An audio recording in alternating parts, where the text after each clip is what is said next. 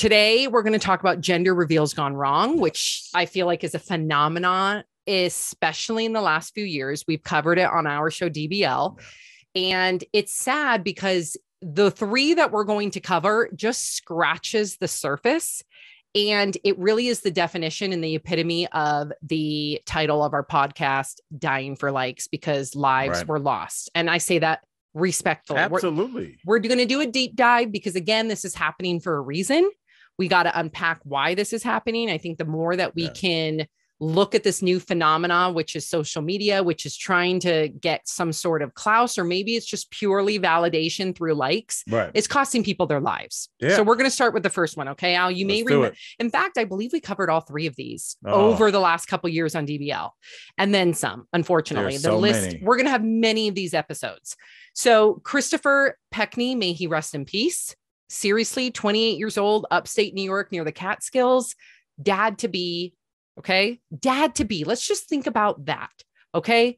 About super excited. His wife is super excited. They're about to introduce a new child to their family. Who knows what it took to get pregnant, right? Everybody has their own story. But the fact that the anticipation was there, the excitement was there, the baby room may have been done. And then this dad never lives to see his child because of what happened. Okay. So upstate New York. And what happened was he was actually building a device for this gender reveal. Okay.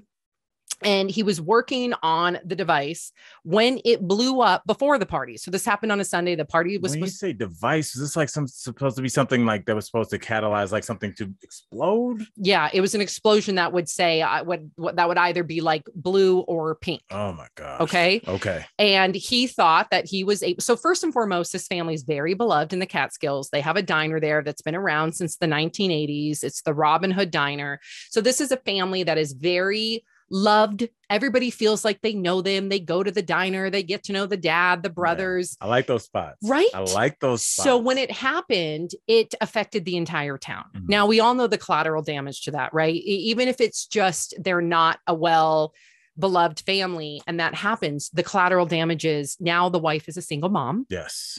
Now the dad never gets the opportunity to meet his child. Now the child grows up and learns they lost their dad. And who knows if the child's going to bring it upon themselves and blame themselves. So let's start with the fact on why do you feel, Al, that it was so imperative for him? And again, this is no disrespect. We honestly, like my heart, I can't imagine if this happened. And I think we can all imagine, all of us want to do the very best for our gender reveal parties. But there is a line here where if Mark came up to me and said, I'm going to build a bomb, so to speak, to have the craziest gender reveal party ever, I'd say absolutely not. Again, no disrespect to the family, but where do you think this line was crossed? That's the thing. And what motivated it? I think that the line wasn't crossed, Sam. I think the line is moved. I think that it moves because I don't think the first thing that you and your husband talk about in terms of this gender reveal is he just comes up to you and is like, I want to build the bomb. I don't think that that's what happens. I think what happened was 4 years ago, he's like, hey, the neighbor's Christmas lights are better than ours. Do you want to do that? And the wife's like, no. Here's what we're gonna do. We're gonna go get that long stick thing. We're gonna put what your husband has. We're gonna have the best lights in the neighborhood. And then they do it, and it's funny. And then they're like, yeah, with a little knuckle bump, we just showed them what's up. Even climbing a ladder, that's dangerous. Is it worth it? It is if you're trying to show the other neighbors, like, hey, this is how we're rolling over here. And the phrase "keeping up with the Joneses" has been around before any of us were born and will be around long after all of us are gone because it is a thing. Everybody wants to think, man, I'm cool. I'm just a regular Everybody has a competitive streak in them. And your Facebook, your Instagram, your social following is probably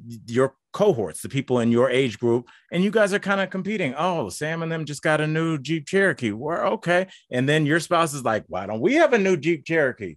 And so now you guys got to level up. Oh, Al and his spouse, their gender reveal, they had, Jay-Z and Beyonce tweeted out and they got this, what are we going to do? So I think it just elevates. So from the Christmas lights, I think we get to the bomb. But here's the thing, and I agree with your trajectory completely. It makes sense. It's almost evolved. Right. To the sense, though, that social media, listen, viral and likes do play a part. We can all relate, right? We all feel something when a picture we put up gets like no likes. You're like, oh gosh, does that make me look bad? Do people think no one likes? Should I take it down? Right. So we all been there, but we all have seen gender reveals gone viral.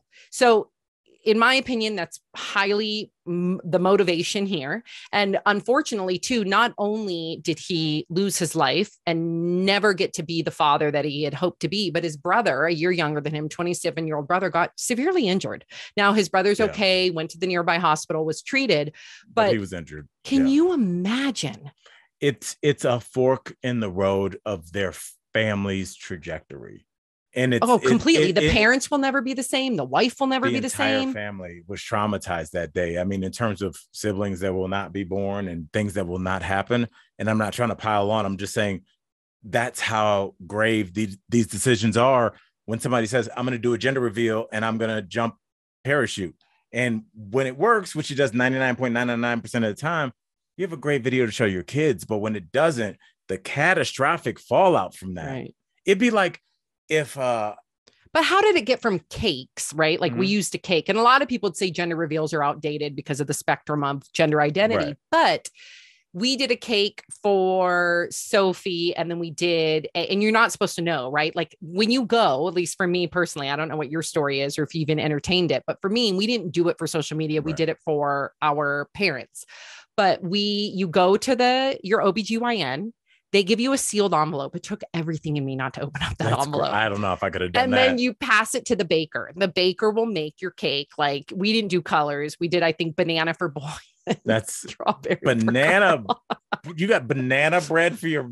No, bananas inside, like the boy and the penis. Oh, that's disgusting. And strawberry on for many girl. levels. So Sophie, we cut it open. There was strawberry. So we knew it was a girl. Now I'm uncomfortable with a strawberry representing a girl.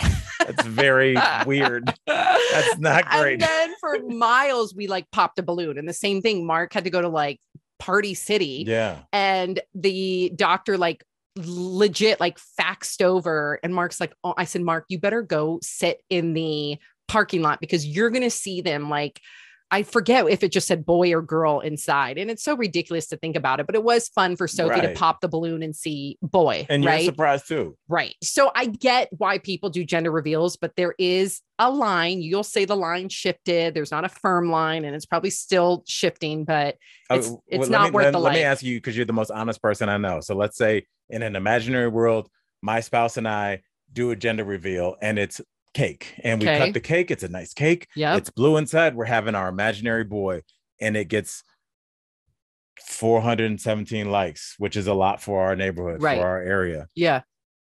When it's time for Mark and Sam to do their gender reveal, are they not gonna level up? Y'all not gonna get past that 417 no matter what. But bombs, you guys. The bombs is a devices, lot. But I'm saying come on. The thinking is like, no, we can all relate to the thinking. Leveling up a little bit, you know. We all can relate to the thinking, but I think we all need to hold each other accountable. And that's terrible. The bombs thing. Somebody should have stepped in and been like, okay, or an explosive. Have a moment with you. Yes, the explosive. Yes. And if someone out there, I think it's, again, we talk about it on this podcast, see something, say something. If there is a gender reveal that went right, that involved a device, I would not congratulate that person because that will lead to other people copying it and bad things can happen. Right.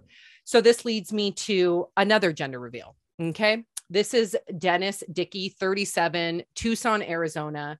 And this is he's a U.S. Border Patrol, but he was off duty. Okay. Now his explosion, if you remember in Arizona, the sawmill fire. Oh, yes. And I believe we covered the sawmill fire on our show. And here's where this gets a little complicated because we'll get to how he atoned for it, right? He did not lose his life, but let me tell you the damage before we get into what happened. So it burned down 45,000 acres. You think about the wildlife, you think about the homes, $8 million worth of damage. This was back in 2017 in April.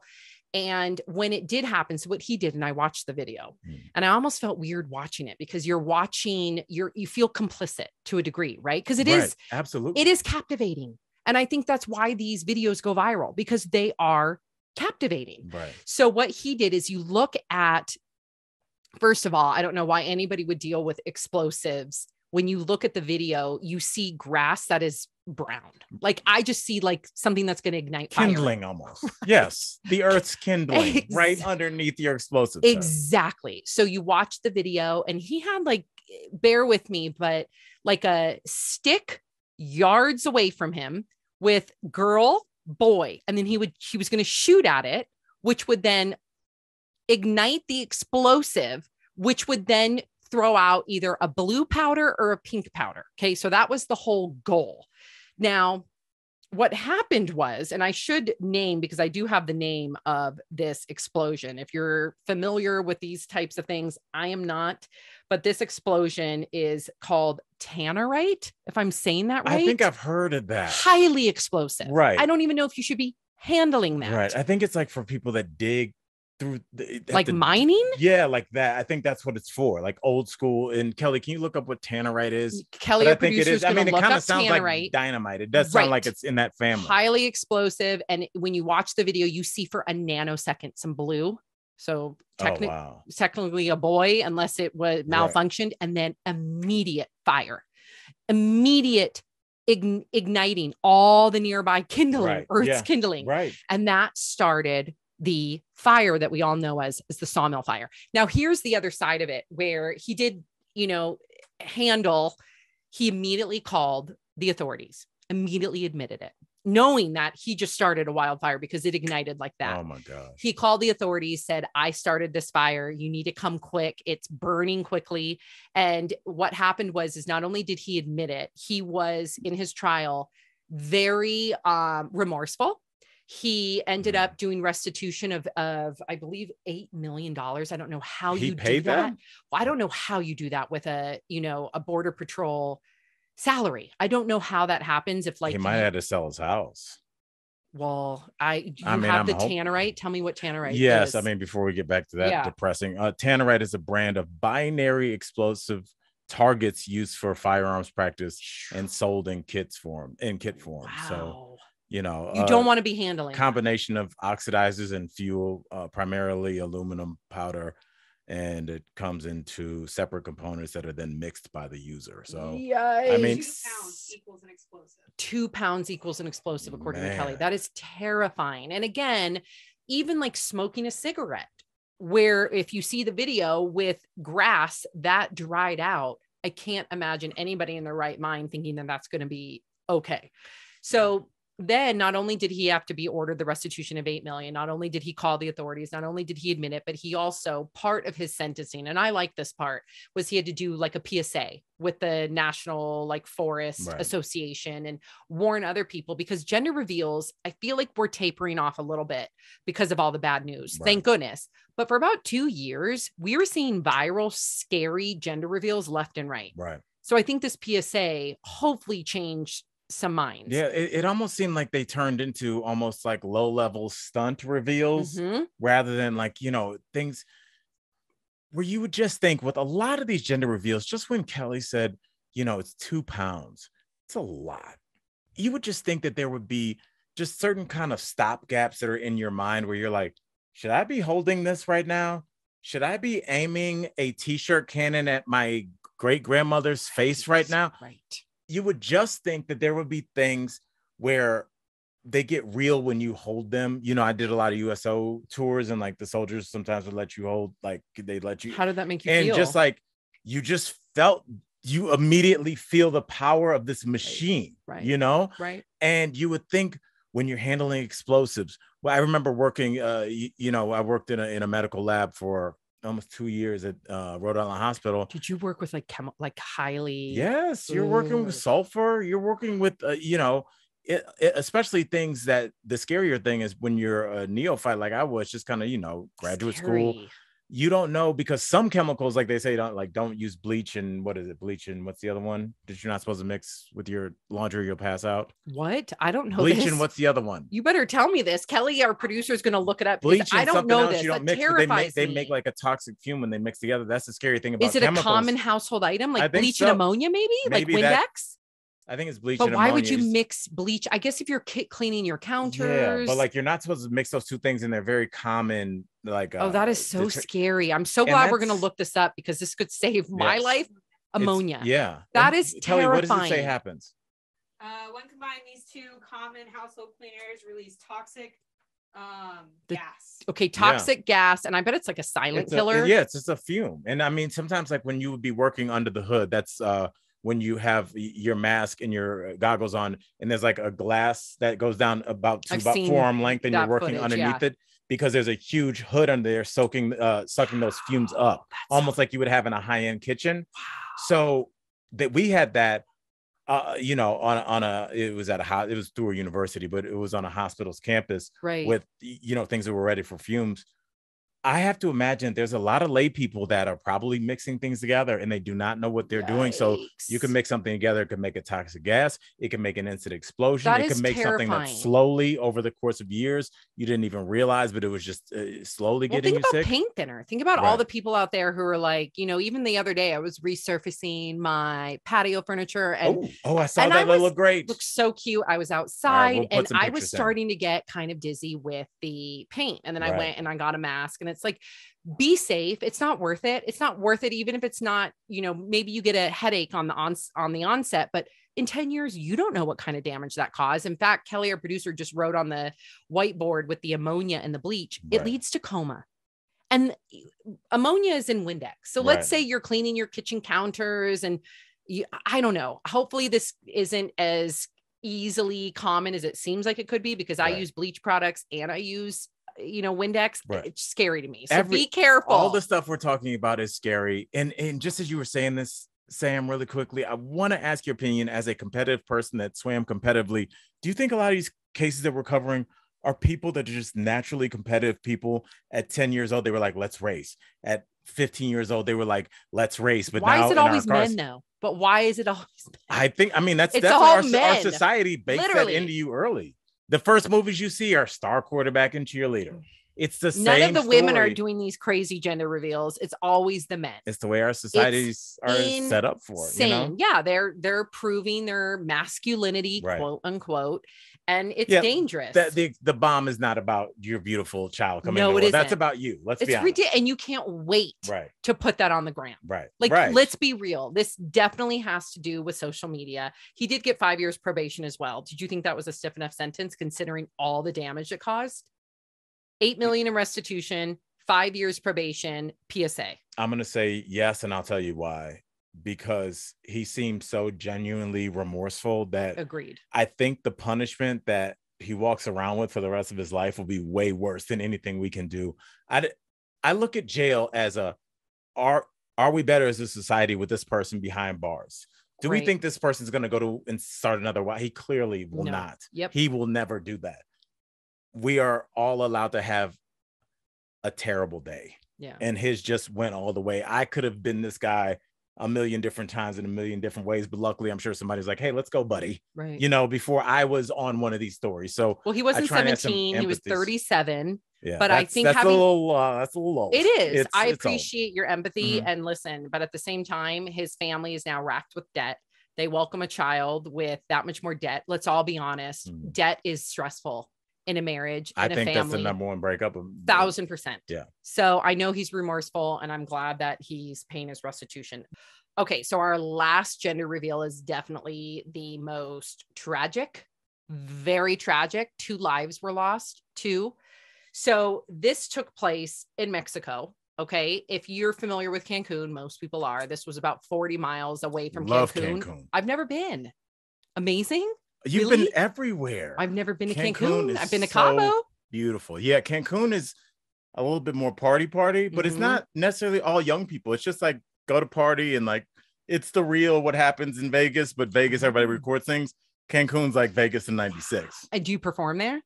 I've did the Cancun Comedy Festival. Okay. But I don't remember any of that. Because Bert, allegedly, I did that. I was gone. Was pre-sober Al. Yeah. Oh, yeah. I don't even remember doing a show. I know we could have a whole nother podcast with, it's funny too, because eventually I want to have Mike Catherwood come on our podcast. Mike Catherwood was on Loveline with me and Dr. Drew, and Mike Catherwood, also a comic, but he is sober for, I don't know how many years, but a long time. I almost want to say a decade, but he has stories from pre-sober Mike that blows my mind. So we need to have a whole segment with you and Mike telling your pre-sober stories. Love to do that. Okay, so back to Mexico. And again, this is a horrific story. And when Al and I try and unpack these stories and try and make sense, and some of these times we're going to get clinicians to kind of weigh in, it is in no disrespect to the two lives lost. But we can add humanity to that. I think we should all hope that once we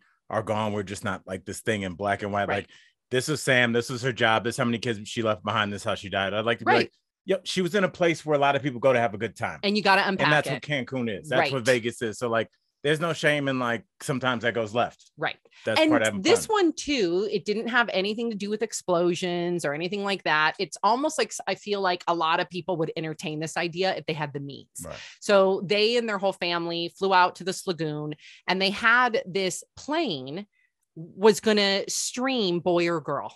Okay. And you've seen the video that they all start screaming, it's a girl, it's a girl. You actually hear one of their guests say this very chilling joke before doomsday. Okay. So one of their guests on a boat, they're on a boat in this lagoon looking up, waiting to see boy or girl. And they hear girl, you hear them all scream. But he says, quote, "It's all good as long as it doesn't end up crashing into us." Within a nanosecond, literally all of a sudden, the plane crashes in the lagoon. Now, 2 people died. It was no relation to the parents to be, I would assume. This was somebody that they had hired. Yes. And I would assume it's the pilot and the co-pilot, which is absolutely like horrific. This is a single engine Cessna. Yeah, like a biplane, basically. Yeah. And, you know, it's a step above like when Snoopy would be on top of the doghouse. Right. Right. Yeah. And those families, you know, apparently those families know that this is a business and that there's a risk every time their loved ones go up. So there's no negligence or the 2 pilots, the people in the plane were aware of the risks. The people, almost like people that work at parachute facility. Right. Yeah. And the people that hired them, never in a million years. I mean, people hire those planes to like do advertisements, right? Yeah. Skywriting. So I don't think here that, of course, you know, you are trying to keep up with the Joneses. You're trying to do something fancy. Who knows if you're going to post it on social media, you know, to the point of the title of our whole podcast. But the fact that now that this couple forever has to feel the responsibility attached to the miracle and innocence of their little girl with the loss of 2 lives. Right. I don't think that's something I could shake. It would change me forever. I mean, I'd blame myself. I think the question would be, would you tell your kids? Because if you could avoid that coming out, I mean, maybe they put it together later in life, but by the time the kids are older, 14, 15 years from now, maybe that'll be so buried on the internet because there'll be so many stories after that.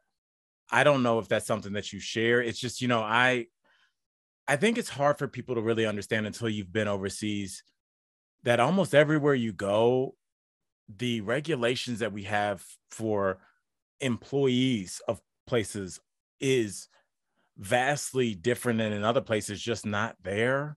Like, you know, when I used to host a kids show that came on Fox at like 7 o'clock in the mornings. It was called Awesome Adventures.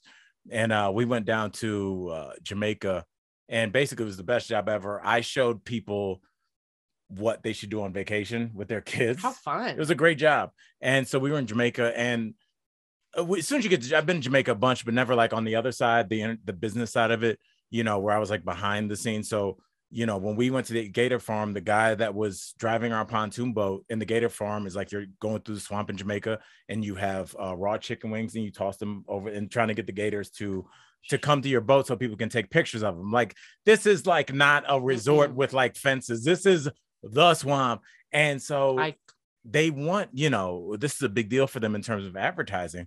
So they want the gators to come close so they can get good footage to show in America so people will come down with their kids. So the gators weren't air quotes biting or whatever that day. So the guy that was driving our boat talking to me just casually, shirt off, pants off down to his underwear, jumps in this swamp. No. Sam, I am like, no, I'm like this. He has like, he's floating out. He's chills. Like chin deep, like wading. He was like clearly an expert swimmer, whatever. And he had the chicken wings and he's throwing it and it's hitting the bill of the whatever the part of the top of the nose of the gator, and like trying to get, and me and the producer Merv, God rest his soul, we're just like, we got the shot, bro, come on in the boat please. And I was like, I'm gonna see this man. I mean, this is a gator park. This is a gator infested. But he saw the cameras. He's performing for the cameras. And just overseas, like in America, like there would be like the protocol, there'd be a safety, flow chart on the wall with some, red X, don't do this. Overseas, they're just a lot of times kids. Like when we do the zip lining course, the dudes that like got us hooked up and like they were. Yeah, I did the same age of the kids I taught, like middle school, high school. Like we would get a job like as a lifeguard. Like they were like over the ropes course in the Costa Rican rainforest. And it's like, there's not as much regulation. So you have more fun, but there's more danger too. Right. And you got to think about all that. Yeah. Right. And here's the thing too.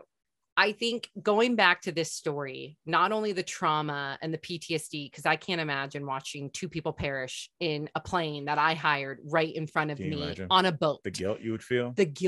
And I think for me too, because I try and place myself in their shoes, I would hate myself for being so like grandiose. Like, why did I care so much of having this perfect gender reveal? Why did I care? Because it ended up costing. Now, of course, none of it's malicious, but at the same time, I would only imagine that someone would have those same thoughts. So again, why did they feel like that they had to have such a grandiose gender reveal? Was it for Instagram? Was it of course it is. Like at the end of the day, you clip that video. You're not just going to sit on it. You're going to put it up for everybody to see and for people to fawn over you and to make it look like you have this perfect little life. Yeah. What is the saying that a lot of people say, that your Instagram is your highlight reel? Yeah. Because you look at everyone's Instagram. And for me, someone that suffers with anxiety and depression, it can weigh on me when I just like doom scroll. I have to stop myself. You can put a limit on your Instagram and Facebook. I can do 15 minutes a day and then it'll shut it down. And that saves me because I tend to doom scroll and then I'm not present. And then I get short with my kids and I just want to be with my kids, but I have an addictive personality. And for me, it just makes me feel crappy when I see everyone's highlight reel, when I realize not everyone's life is perfect. Right. But it's hard to remind yourself of that. But how great would it be if you just took the highlights? Like, if you watch like highlights of a baseball game, those final scores 1-0, you can make the highlights look like the last scene in a Spielberg movie. The highlights look great with anything. I know. Honestly. But we compare ourselves. It's very natural to compare yourself to other people. Or let me ask, is it unnatural? And maybe that's why I don't scroll almost at all, because I don't feel, especially as an artist that tries to create through stand-up, and writing, I don't know how much interaction I should have with my audience about the art that I create, because I am a human being and I'm subject to, if people go, hey, we don't like that joke, don't do that anymore, I might stop doing it. Right. Or if people say we love that, that's all we want to hear, that might be the only kind of jokes I start writing, because I'm naturally or unnaturally bending to their will, because at our core, most of us are people pleasers. We want to be told we're doing a good job. So I kind of. But then you stop listening to your own inner voice. Yeah. Which is what got you where you are in the first place. Right. So that's true. And that's always been my question.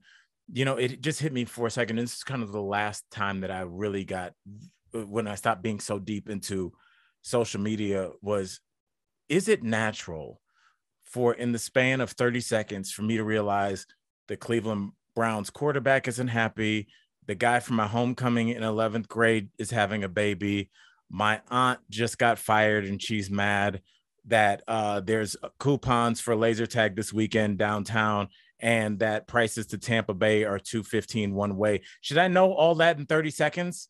Is that what your brain was meant to do? Is take in 5 random pieces of information that you cannot hook to anything, and now it's just floating? Should I go to Tampa Bay? Like, what? You weren't thinking about that. Your brain is so different from mine, because when all those things pop up, I could care less. I'm instead looking at like, oh, wow, look at the fantastic weekend they had. Or, oh, wow, look at like their child's in soccer and my child's not. Shoot, should I start putting my kid in soccer? So that's the difference between your brain and my brain. But that's interesting. So different. I know. But let us know what you guys think about this. What do you think the culprit is? We would love to hear from you as well.